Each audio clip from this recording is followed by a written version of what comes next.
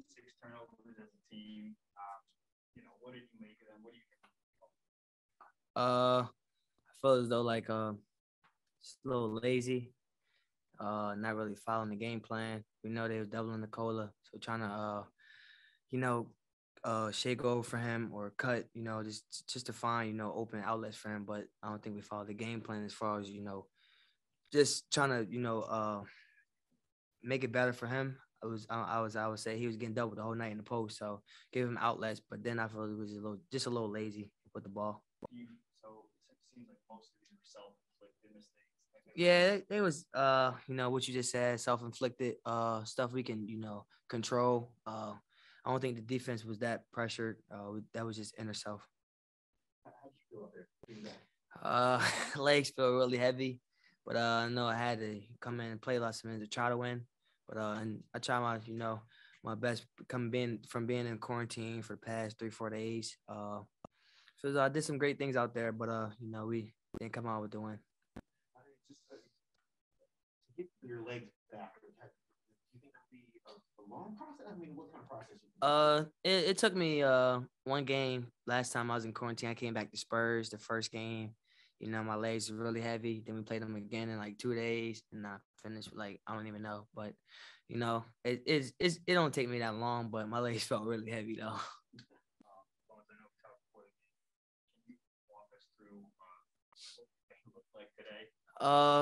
First, I got a call around like 7:30 a.m.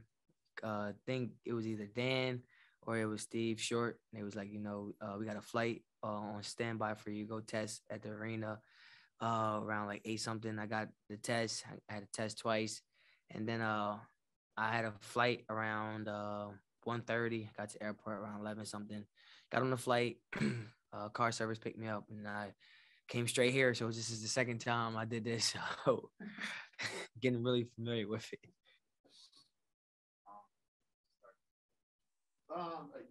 Just you guys are going to finally the schedule's going to start turning into some home games. Yeah.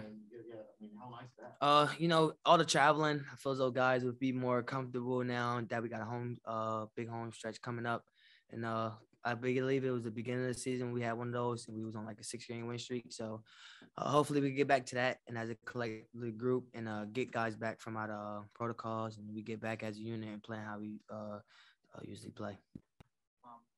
How much do you feel like, not even out for a minute, but how much do you feel like you have the playbook down? Like, Popeye said, like, I still feel like he's trying to learn the playbook in some capacity. Yeah. You feel like it's a learning process? No, I know the playbook.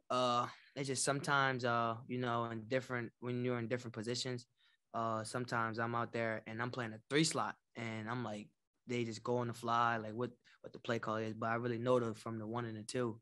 But like sometimes just because of the position you in when you're in transition and they call it on the fly, then the coach says Bones go to air dot. I'm like, dang, like just get into like little action, But I mean, it's definitely a learning curve and learning experience for me. But I'm very familiar with the playbook though.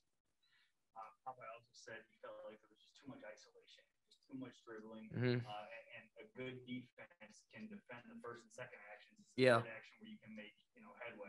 Do you feel like you guys are dribbling too much? Yeah, I mean, guys, was just trying to make a play just to try to, see what the outcome would be. But we definitely have isolation players on the team. But when we moving the ball, it's even better.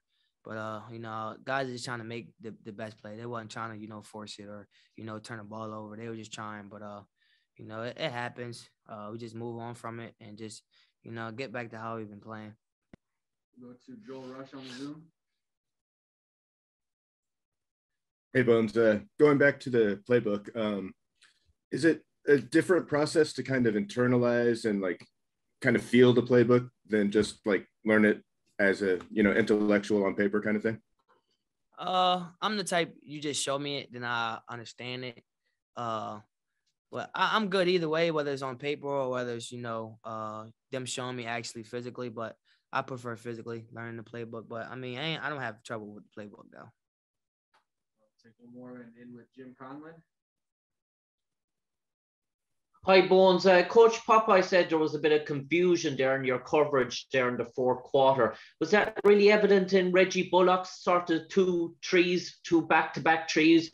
Because you were in the game and those two back-to-back trees were the daggers that really ended it. Yeah, most definitely. Our coverage was, me showing when Luka come off the screens, and we didn't follow that game plan.